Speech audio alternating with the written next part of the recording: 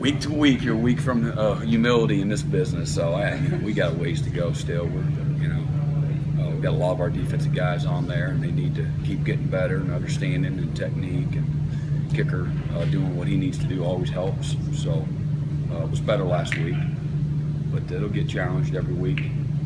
You mentioned with Saturday's game, it come down to which defense is better. Is that something you think excites your players, knowing that this could be a defensive battle that they I think you ask them. I think they'll be best ones to answer. But as a coach, I know that's a fact. So that's exciting in itself. But every week's exciting. The challenge to put together a plan that gives your players and your team a chance to win. So. I don't think there'll be a real margin for error this week. Coach, every year you guys seem to lead in tackles for loss across the country. What is it about your defensive scheme and the athletes you use that creates these opportunities for these tackles for loss? I just think it's an aggressive philosophy.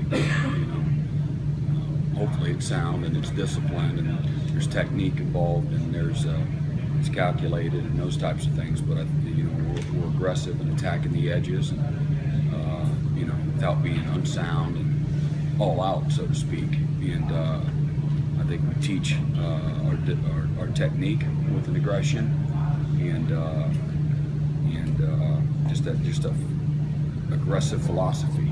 And I think our players like that. I think it charges them up. Try to eliminate the gray area.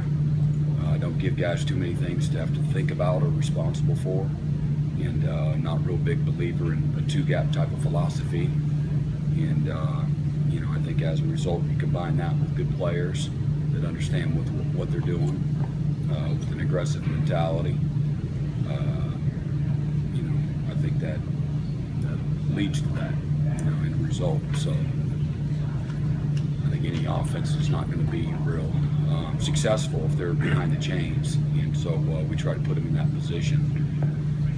And so it might be, it doesn't mean that you're blitzing either. It might be just a subtle movement up front with a cloud coverage, make the quarterback hold the ball, and you're taking away some inside seams, and next thing you know, you get a tackle for loss or a sack. So I think as coaches our coaches do a terrific job of because all of that doesn't do any good if it's not precise and they don't have technique, if they don't have discipline. And I think our coaches have done just a fantastic job at getting our players to understand what they want and how they want it. And again, pad level, technique, and everybody runs the rip stunt, but are you doing it keeping your shoulders square and putting your eyes on the near hip and redirecting on action to you and going flat on action away, and seeing the polar and all those different things that go along with it. It's not just simple as running the end in the B gap. There's a lot more involved, and I think our players understand all of that's involved. And I think it's because we've got good teachers on our coaching staff and they develop them the right way. I went back and did some research, and we know that was 71 yards below lowest for Paul Johnson at Georgia Tech. It's also the second lowest his entire head coaching career, going back to 2002 at Navy. Do you take any personal satisfaction in that? Or I'm real happy for our guys. That was a very strong performance. Again, regardless of who you're playing, when they hand it off that many times in a variety of ways that they do in the blocking schemes, it's a strong performance. And our players so often, and I'm the worst at finding all the flaws, and certainly there were plenty of those. But and then moving on to the next game and not giving them an opportunity to enjoy the success that they have along the way on that proverbial journey. So it was an opportunity to take a quick pause for a few minutes and to congratulate them and tell them what a terrific job they did, but remind them too, hopefully it validates the preparation that's involved all the way through our last meeting, the last walkthroughs, and the film prep, and how demanding that it is. That's how you have that kind of success. It doesn't happen just by chance and showing up and playing, being all jacked up and playing on game day. It happens well before we get to game day. So a little bit of both, throw them, that's, we're proud of them, nobody's beating our chest. but in the confines of our meeting rooms, and as you know, we you know, talk through the game and what was good and what wasn't so good. You got to take a minute and look. You guys, that was a special performance in the big picture. Yeah, you had a couple blown coverages there, kind of made it interesting, but you know, overall that was you know, you felt in complete and total control you know, of that offense, and that's not very often, if ever, can you feel that way against you know, a Paul Johnson offense. So again, very humbly say all that, and but our players do deserve some recognition, and but that's in the past. So anyway, knowing you're going to see another run-heavy team that's going to try to lull the secondary to sleep, you double down on the, you know, the, yeah, we did not play very well against them last year in that way. We had too many guys that were open. I think overall they didn't score much, and I don't know how many yards they have, all that. You know, I think we played pretty good on third down, but overall that game was a lot more. That was, you know, we could have lost that game because we didn't handle the play action that went along with the run game, and that was a few weeks after they had run for 400 plus yards, I think, on Southern Cal.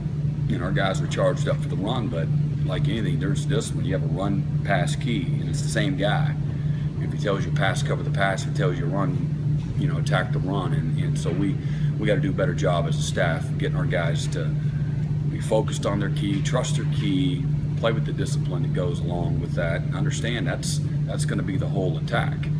Run, play action, run, play action, run, play action, run screen, you know, run, play action. I mean, the whole game. And they're not just going to let us sit there and tee off on them all day. So they do a good job of mixing things up, both personnel and formationally, and some of the motions and shifts to challenge, you know, that discipline. Are there differences in the way you prepare players as opposed to a team like Georgia Tech that tries to do the same thing? Or? It's the same. It's all the same. You know, you just got to give them a steady dose of what you think they're going to present. This team, you know, they're not in the fly bone.